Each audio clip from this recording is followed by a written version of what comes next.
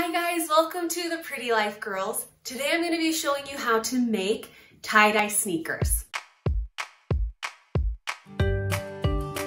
My name is Sam. I am one half of the Pretty Life Girls, and we are going to show you step by step how to make these shaving cream dip dyed sneakers that are so fun to make, so easy, and the end result is adorable. Before we jump in though, let us know if there are other techniques for tie-dye or other crafts that you would like us to create videos on. We would love to share the things that we have figured out, so go ahead and put that in the comments and let's do this.